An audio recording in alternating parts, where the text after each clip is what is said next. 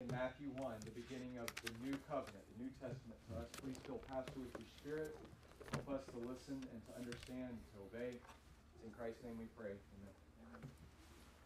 Amen. Amen. Matthew chapter 1, the first book of the New Testament, and of course the introduction to Jesus. There's a couple things we're going to look at this morning.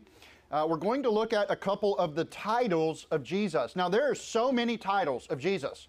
I've seen almost an endless list of titles that deal with who Jesus is.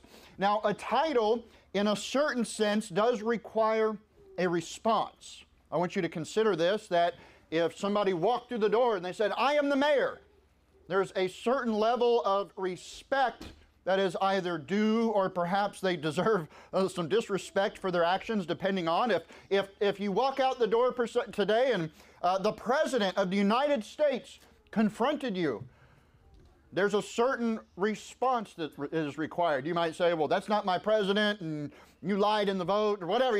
You're a criminal, you're not a president, you're not a king, right? Well, Jesus is primarily king, and that's the title we're focusing on primarily today. There are three real titles in Matthew chapter 1 that we're going to draw out in the scriptures and look at it, because there is a response that is required of us. When you find out that someone has a certain authority, there is a response that is necessary. If you've ever been in a situation, you say, "I won't stand for it, this is not right, I want to talk to the manager." And they say, "Well, I am the manager." "Oh, well, I'm sorry. How about the owner? Is he around?" "I am the owner." You think about it. Titles bear some authority, and there's also this responsibility that comes to the person confronted with that title and authority.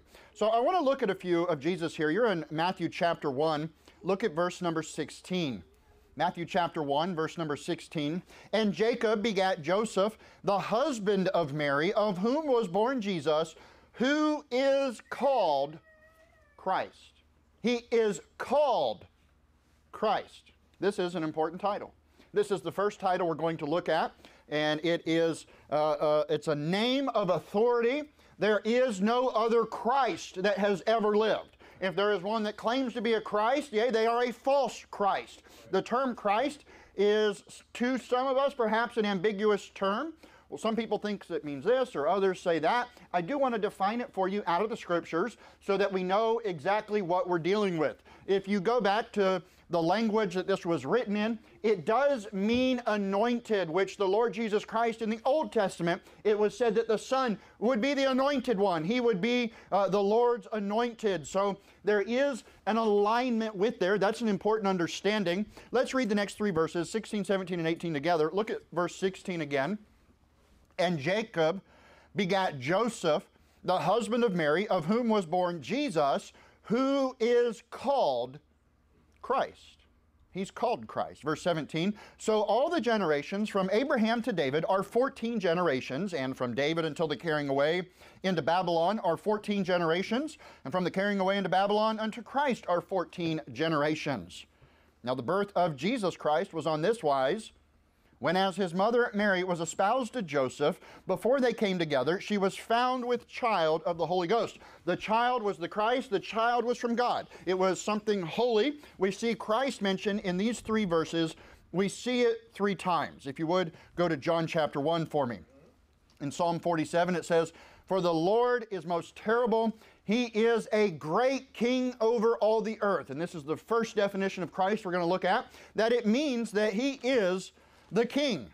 In Matthew chapter 2, verse 2, it says, saying, "Where is he that is born King of the Jews?" This was yet another title, but these titles complement each other. They go together. He being Christ, it does mean that he is the one anointed to be king.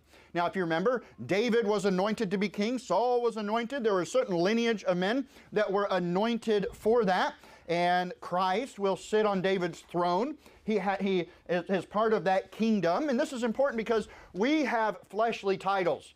We're in the kingdom of America. Well, if DeSantis keeps on, it'll just be the kingdom of Florida, right? But whether or not that's all of us or just us. Anyway, taking some very interesting stands, isn't he, right? You say, well, I like that king, but I don't like the one up there. And that makes sense. He's more of our local guy, right? Well, and this is us looking at it through fleshly eyes, through political eyes, and we need to see Jesus through spiritual eyes. He is a king. He will rule and reign on the earth. We will rule and reign with him. He was born King of the Jews. It said in Matthew 2, he says, "For out of thee shall come a governor that shall rule my people Israel." He will rule. That is coming in the future. He did act as a king in a certain sense while on the earth, but he didn't really fulfill all of those prophecies. And that's where some people had a hard time understanding who the Christ was, or what maybe they had some reservations of what they expected the Christ to do when he arrived. And this is important because in the end times, there will be a false kingdom of Israel. They will have a false Christ. They will look for a political Messiah. They will say, this is the King of the Jews. He is the King of Israel. He will liberate us. He will establish our earthly kingdom, and it will cause a bunch of confusion. Ultimately, that man will demand to be worshiped as the Lord Jesus Christ deserved to be worshiped, being God. But that man will be the devil incarnate, per se. You're in John chapter 1. Let's look at verse number 29. John chapter 1, verse number 29. The next day, John seeth Jesus coming unto him, and saith, Behold, the Lamb of God, which taketh away the sin of the world. Go to verse 34. Again, another title. It all ties together with what Christ is. Verse 34. And I saw and bear record that this is the Son of God. Again, dealing with who Christ is. Jump down to verse 41. He first findeth his own brother, Simon, and saith unto him, We have found the Messiah, which being interpreted is the Christ. We found the Messiah being interpreted, that's Christ. So what is Christ? Well, Christ means Messiah. Now, Messiah is a very unique word. We see it twice in the book of Daniel, Daniel chapter 9. We see it twice in the book of John, right here in John 1:41. Jump ahead to John chapter 4. Go to John chapter 4. So Christ means anointed. Jesus is anointed to be the king, but that's not all that he was anointed to do. His kingdom was larger than just that. You're in John chapter 4, find verse number 25. The woman saith unto him, I know that Messiah cometh, which is called Christ. When he is come, he will tell us all things. Of course, Jesus said, Jesus saith unto her, I that speak unto thee am he. What a proclamation. He says, I am. Well, I know the Messiah is coming. I know Christ will be here. And he says, I am the anointed one. I am that king to come. I am the one that's fulfilling the prophecy. She already believed in Christ, expecting him to arrive. Jesus, when he arrived, was fulfilling all manner of prophecy. And this is such an awesome verse because it's giving us some insight that there were those that knew Christ was coming. Jesus didn't hesitate to claim to be the Christ, the Messiah, which means he's the Lamb of God to take away our sins. He is the Son of God, which is God with us, and we see all of that. But there's a little bit more to it. Look at verse 42 in the same chapter. Actually, look at verse 41. And many more believed because of his own word, and said unto the woman, Now we believe, not because of thy saying, for we have heard him ourselves, and know that this indeed is the Christ, the Savior of the world. It's interesting, all the other Bibles will take out that word, the Christ, right here. Why? Because they don't want to pair that definition with the Savior of the world. What was Jesus anointed or appointed to come and do? Well, he was to be a king. He's to be our Savior. He is the one that will save us from our sins. Christ is our Redeemer. He is a king over all the earth. And he deserves our respect. He deserves to be honored and glorified. Go to John chapter 18. Flip ahead to John chapter 18, if you would. In John 12, he says, Fear not, daughter of Zion, behold, thy king cometh, sitting on an ass's colt. Jesus came in and pronounced and showed himself to be king, fulfilling it. In 1 Timothy 6, it uses the phrase that he is King of kings and Lord of lords. It uses that same phrase in Revelation 17 and Revelation 19. Jesus isn't just some king, he is the King of kings. He is the king over all the kings of the earth. He is the king that even before he arrived, he had more authority over the kings of the earth than any man that's ever lived on the earth. We've had many examples of a one world government or a world ruler, and even they must bow their knee to Jesus one day. Every man will bow. Every person will bow their knee to the Lord Jesus Christ because he is the Lord of lords. He is the King of kings. He's the boss of bosses. He's the president of presidents. It doesn't matter. And listen, he alone deserves all the glory and honor and worship. And at this time of year, when we try to remind people that Jesus has come, he has died for them, and he is resurrected, there comes with this phrase that he is the Lord Jesus Christ. There is a responsibility to every one of us to respond to his authority. You have a responsibility. Now you say, well, Pastor Fannin, I'm saved. I've already responded. I believe in him. I've trusted in him as my Savior. I do believe that he has died for all of my sins and that it's everlasting life. I can't lose it. Amen. Thank God. That's the first call, but you know there's another call in your life.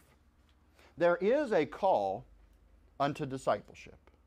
There is a call from God to you, and he says, well, if I'm your king, and I'm your Lord, and you're in my spiritual kingdom, it's time for you to serve me.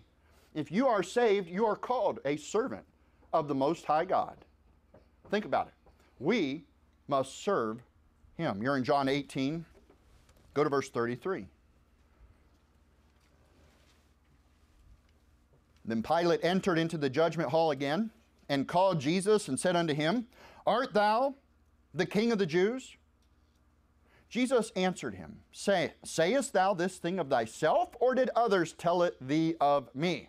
He's saying, are you saying this, or did others tell you to ask it, right? Verse 35, Pilate answered, Am I a Jew? Thine own nation and the chief priests have delivered me unto thee. What hast thou done? Jesus answered, listen to this, my kingdom is not of this world. Answer me this, man. Is God's kingdom of this world right now? Whose kingdom is on the earth? Who's in charge of the earth today?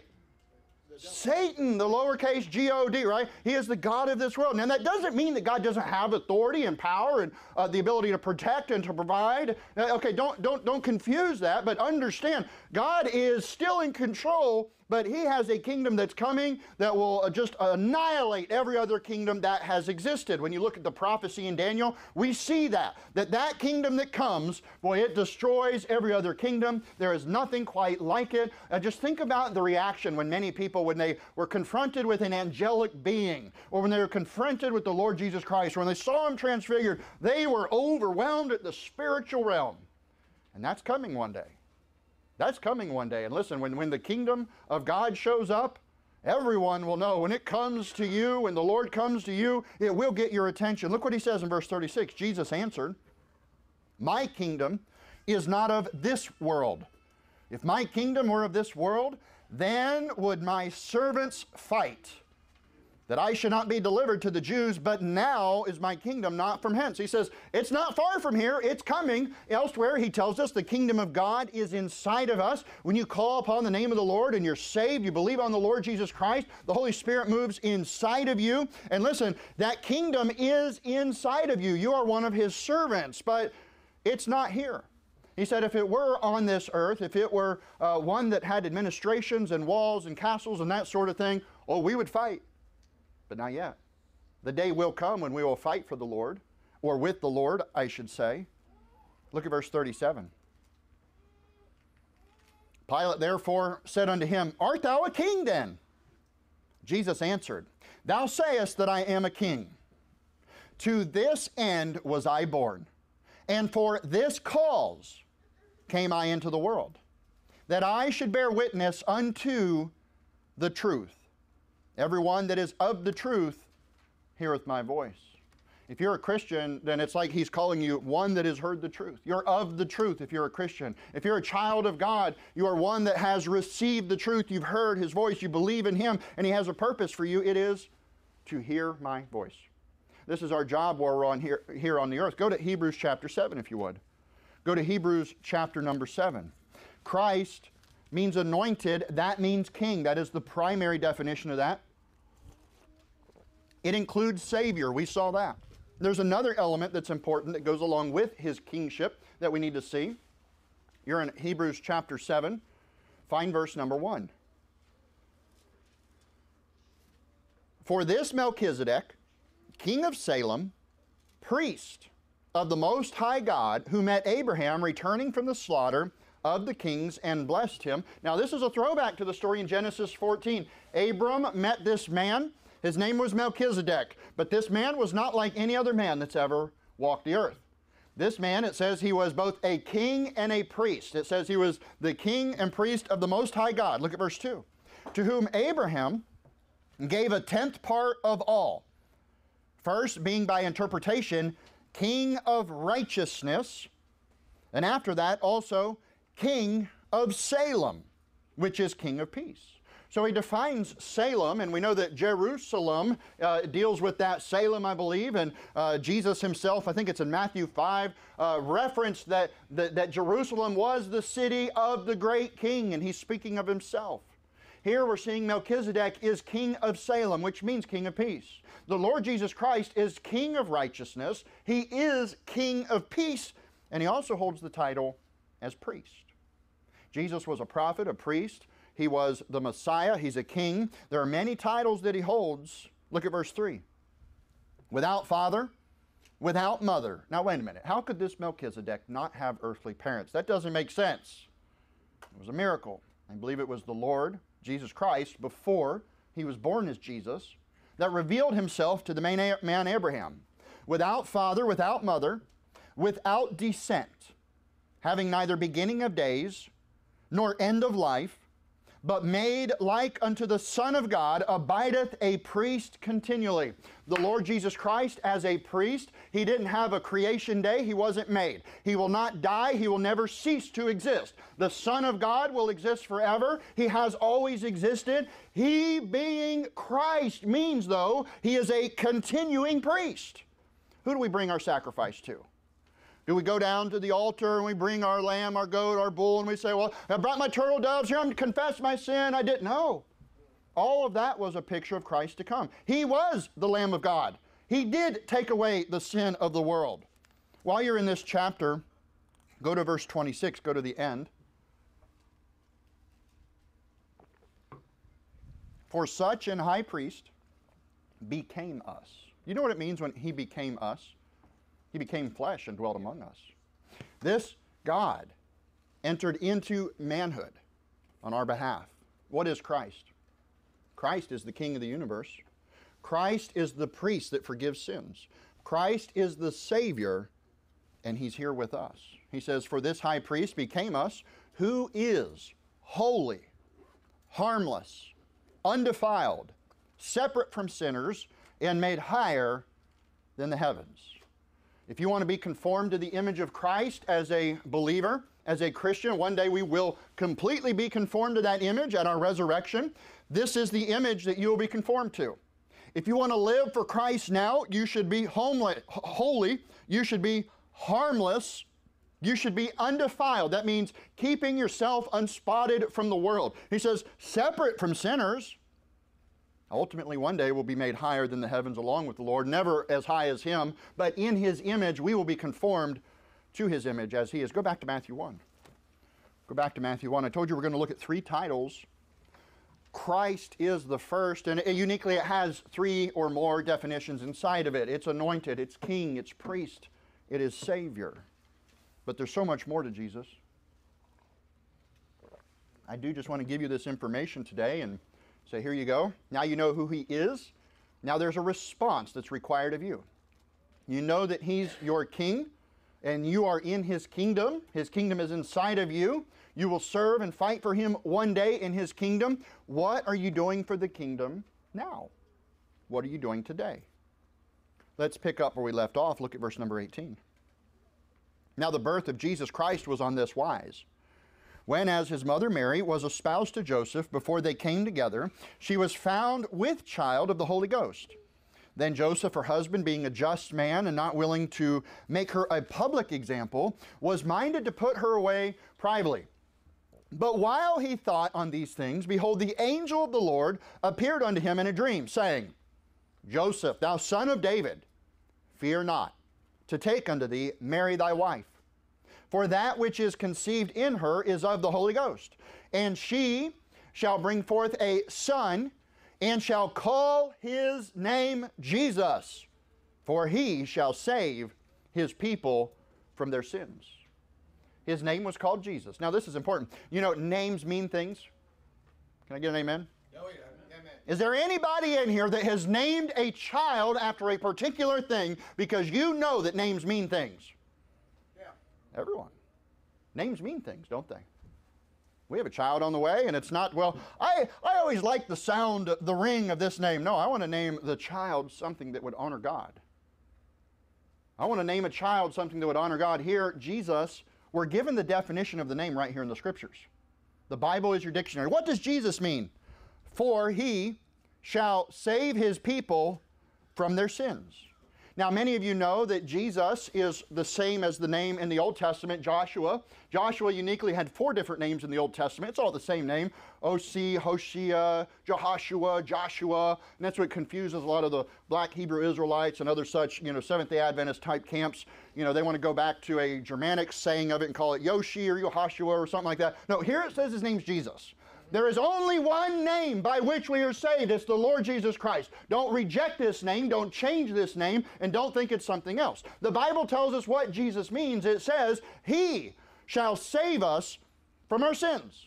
He shall save us from our sins. Joshua means Jehovah saves. Jehovah saves us. And Jesus' name is Jehovah saves. Jesus will save us from our sins. That was the purpose. That was his name. That was his intent. He is the Savior. And there's the next title. Jesus is our Savior. We just saw it in John, but here again we're seeing it just in the name Jesus. It means Savior. It means Savior. Go to Luke chapter 8. I want to show you something. Luke chapter number 8. In John 3, of course everybody knows John 3:16, verse 17 says, For God sent not his Son into the world to condemn the world, but that the world through him might be saved. God sent Jesus into the world because Jesus is the Savior. He's the only one that can save you from your sins. And if you're trying to do it any other way, then you are not saved. We're out at the flea market yesterday preaching the gospel. What some great interactions we had. Brother Ross is engaged in this guy, and it said something, Jesus, something on his shirt. He starts talking to the guy, and of course this guy seemed to have the right answers. I believe in Jesus. Oh, of course. And he says, is there anything you can do to lose it? He says, no, I'm 100% committed. And he kept talking. And I reached around and I said, excuse me, sir, if you're not 100% committed, do you think you would still be saved? Oh, no, you got to have all the works. Now, here's the problem today. People have made Jesus in their own image. Yes. Jesus opened the door, but you have to walk through, and you got to keep walking, and you got, boy, the Christian walk is hard. Well, that's true. There's a lot of works we should do, but that's not how we're saved. If you believe on a Jesus that doesn't save you permanently, then you have the wrong Jesus. Jesus saves. He has saved. It's done. It's once saved, always saved, or you're not saved. This is important.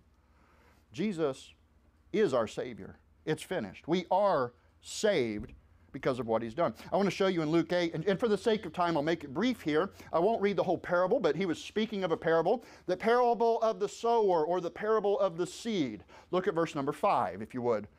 Luke 8, verse number 5. A sower went out to sow his seed, and as he sowed, some fell by the wayside, and it was trodden down, and the fowls of the air devoured it. The fowls of the air devoured it. It's interesting, when we had chickens and a garden, we found out real quick you can't have both without some sort of blockage, right? Some sort of fence. The chicken said, oh, you're planting seeds over here. Great, I'll just come and root that up and I'll eat that, right? I mean, birds love to eat seeds. It's a no-brainer. Well, here he's trying to tell us the sower is sowing his seeds. The planter is planting his seeds. He's throwing it out, and the bird wants to come and steal that seed before it grows. The definition is given in verse number 11. Look at Luke 8, verse number 11. Now the parable is this. the seed is the word of God. Those by the wayside are they that hear. Then cometh the devil, and taketh away the word out of their hearts, lest they should believe and be saved. The devil's that bird that comes and steals the seed as quick as they can, lest it should grow and get some root and begin to bring forth a plant and begin to bring forth fruit. That's how the devil works. We went out, we passed out Bibles yesterday, we're preaching to people. There are many people, I believe, that we started a conversation with that we didn't get to finish. Some, there was a seed planted that may take root one day. Others, as soon as they went down the way, the devil found some way in the flesh to distract them and steal the seed of the word out of their mind and their heart so they don't go home and meditate on it. When we go out preaching the gospel, there are some people that won't listen, or maybe they'll listen to all of it, but they don't make a decision.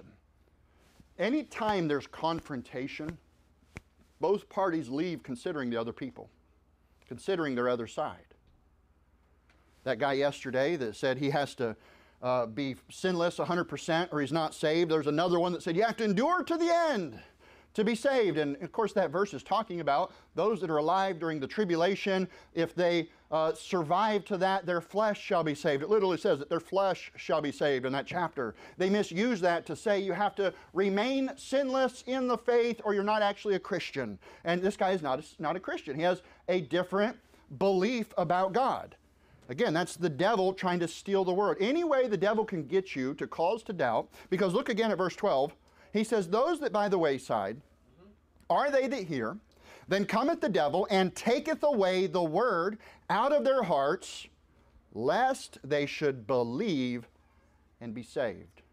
Lest they should turn from all their sin, go to church, get the right Bible, hang out with the right people, quit their smoking, joking, drinking, cussing, all that. No, it doesn't say any of that. Step 1, believe. Then you're saved. Step 2, discipleship. That's living for the Lord while you're in His kingdom here. If you would, go to Matthew chapter 1. Go back to that. Jesus is Christ. He's anointed. He's King, Priest, and Savior. We see here again that He's Savior. This confirms it. That the name Jesus means He will save us from our sins. This is so important. Let's continue with verse 21 to the end. He says, and she shall bring forth a son, and shall call his name Jesus, for he shall save his people from their sins. Now all this was done that it might be fulfilled, which was spoken of the Lord by the prophet, saying, behold, a virgin shall be with child, and shall bring forth a son, and they shall call his name Emmanuel, which being interpreted is God with us. Then Joseph, being raised from sleep, did as the angel of the Lord had bidden him, and took unto him his wife, and knew her not till she had brought forth her firstborn son, and he called his name Jesus. Verse 23 gives us an interesting insight. He is called Jesus. He is called Christ, it says in this chapter. But now it says they shall call his name Emmanuel. That's 3 things he's called. Each of these titles has a meaning. Here, Emmanuel is defined, which being interpreted is God with us. Here's the final title for Jesus we're going to look at today, and that's God. If you don't believe Jesus is God, you have the wrong Jesus. Yes. This is important. This demands a response from you. This demands respect. There are those that they'll believe Jesus is anything but God. He can be anybody but God. You can say anything you want, but don't say that He's God, and you're going to offend a lot of people in a lot of camps with this. But the Bible's very clear that He is God with us. That's what Emmanuel means. This, of course, is quoting Isaiah 7:14. It says Emmanuel. Well, actually, it says a virgin shall conceive. In the New Testament, it says a virgin shall be with child. We know that life begins at conception. Thank God that the Scriptures are clear on that. So what does that mean? Okay, you're confronted with this title. Jesus is your King. You're in His kingdom. Jesus is your God. He is your Savior. So what do we need to do? If you would, let's go to Mark chapter 8. Mark chapter 8, and I'd like to finish here because we get a glimpse into the kingdom, or the response we should have about the kingdom. If you remember Thomas, when he recognized Christ, he said, my Lord and my God, recognizing that this was his God. It changed his perspective, and I believe it changed his life moving forward. as Jesus was revealing things to his disciples, it kind of changed them a little bit. If you're in Mark 8, let's look at verse 27. Mark chapter 8, verse number 27. Jesus went out and his disciples into the towns of Caesarea Philippi. And by the way, he asked his disciples, saying unto them, Whom do men say that I am? And they answered, John the Baptist. But some say Elias, and others one of the prophets. And he saith unto them, But whom say ye that I am? And Peter answereth and say unto him, Thou art the Christ. He knew what that meant. You're the Messiah. You're the Savior. You're the anointed one. You're my King. You're my leader. You're my Lord. You're my God. You're my Savior. And he charged them that they should tell no man of him. And he began to teach them that the Son of Man must suffer many things and be rejected of the elders and of the chief priests and scribes, and be killed, and after 3 days rise again. Wait a minute. Jesus forecasted his death? Jesus prophesied he would die and rise again? It's very clear. Verse 32, And he spake that saying openly. And Peter took him and began to rebuke him. Now, why would Peter do that? Think about this. He's here to save us. He's here to redeem us. He's here as our king and our leader. And Peter says, Lord, what do you mean you're going to die and suffer and risen again? No, you can't do that. I believe Peter sort of had some personal ambition. Think about it. What if your guy got into office? Oh man, my best friend, he's going to be mayor. Perfect. I'll get that contract and I'll be set for life. Oh man, my best friend, my brother, he's the president. You know what that means I can do? Think about it. Peter's there with Christ. He's looking for this physical kingdom. I'm one of your closest servants. He was one of the 12, yea, he was one of the 3. Peter, James, and John were always with him. They were the ones that saw more than anybody else. And Peter's like, Lord, stop saying you're going to die. I've got plans for your kingdom on earth. Don't you know we need to throw these Romans off, and it's time we go down there and take over the synagogue, and here's what we're going to do. I've got an idea how it should go.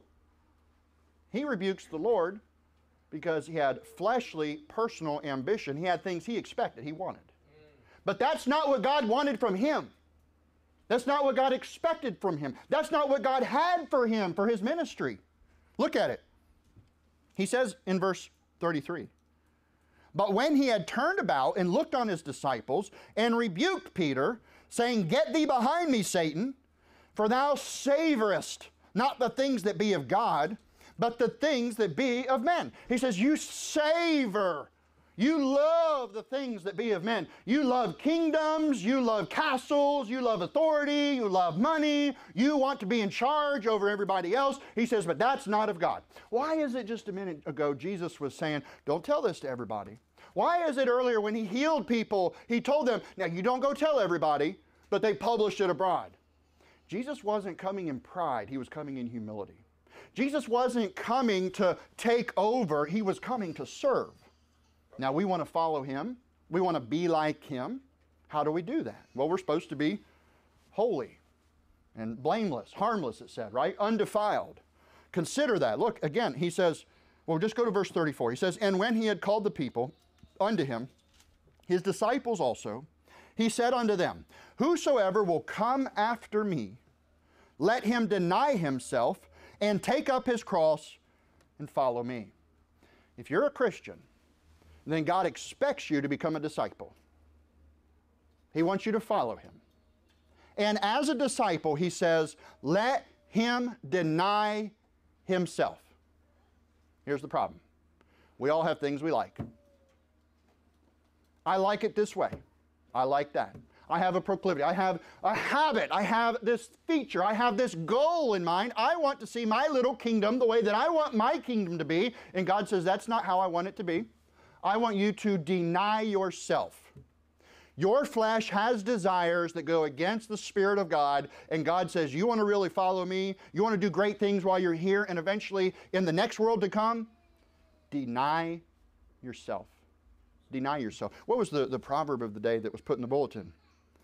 For the ways of man are before the eyes of the Lord, and he pondereth all his goings. So what do? Deny yourself. Yeah, but I just want everybody to know what I think, what I feel. I want it my way. I forget everybody else. I want what I want. That's not of God. Peter had it wrong. But Lord, we're going to build this kingdom. Lord, I've got plans for your kingdom. I've already got it mapped out. Let me tell you what we're going to do, God. Whoa. Jesus said, you want to be successful? Deny yourself.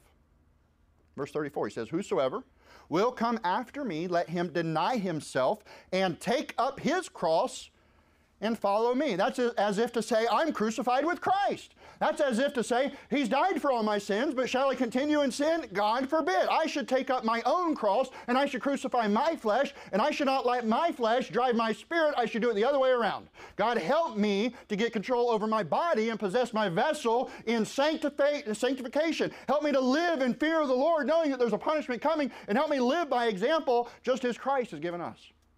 We can follow him as we deny ourselves. Jesus knew he was the Christ. He's the King to come. Didn't he ask the Father, Lord, if there's any other way, I can just set up my kingdom today. Can we do that? But not my will, thine be done. And he did. He died. He took up his cross. Verse 35, for whosoever will save his life will lose it, but whosoever shall lose his life for my sake and the gospel's, the same shall save it. It's talking about discipleship here. You don't have to sacrifice your life to be saved. But as a Christian, if you do and you give up the things that are in the way, then God says, I've got something great for you in the future. If you lose your life for my sake and for the gospel's, the same shall save it. For what shall it profit a man if he shall gain the whole world and lose his own soul? Or what shall a man give in exchange for his soul? And that's why we go out preaching the gospel. People are lost and they think if I can get enough money and I can build a kingdom, then I can afford the health care at the end of my life and I'll live longer than the rest and I'll be smarter, I'll be better. That's pride. God came in humility. Look at verse 38 and we're done. Whosoever therefore shall be ashamed of me and my words in this adulterous and sinful generation, of him also shall the Son of Man be ashamed when he cometh in the glory of his Father with the holy angels. Now this is written to a person that God is coming for. God will resurrect you one day if you're saved. And in the reward that you get at the resurrection, there's a level of reward based on your choices and actions now. We're saved not by our actions, we're saved by our faith. He's saying here, you live in a very sinful and adulterous generation. They want to talk about the flesh and lust and covetousness, and they want you to go along with them. And if you're ashamed of the gospel, if you're ashamed of Jesus when they're telling their dirty jokes, if you kind of hide your head instead of speaking up, he says, you're losing your reward. When my Father says, who's getting a reward? Jesus will say, well, this guy, but not that one. You should have spoken up. That's a reward verse. This is a discipleship verse. This is, what should I do with my life while I'm here? Well, I should speak up in this sinful generation, and one day God will speak up, Jesus will speak up on my behalf, and then we'll be in that kingdom, and then we'll do great mighty things for him and with him and through him. Don't savor the things that be of men. Are you willing to deny yourself a little more and give God the glory? He is your King. He is your Savior. He is your God. He deserves it. Let's pray. Dear Heavenly Father, we know that we owe you. It's our duty to serve you. But Lord, I pray that you would help us to do it from the heart. I pray that you would open up our mind and help us to see how we can uniquely serve you every day. Lord, I pray that you would encourage us and lift up our hands as we're tired and wore out and this earth will wear us out. But Lord, you will give us life and you will give us strength. And Lord, I trust that through your words and through this sermon that you would encourage us to continue on. We ask this in Jesus' name.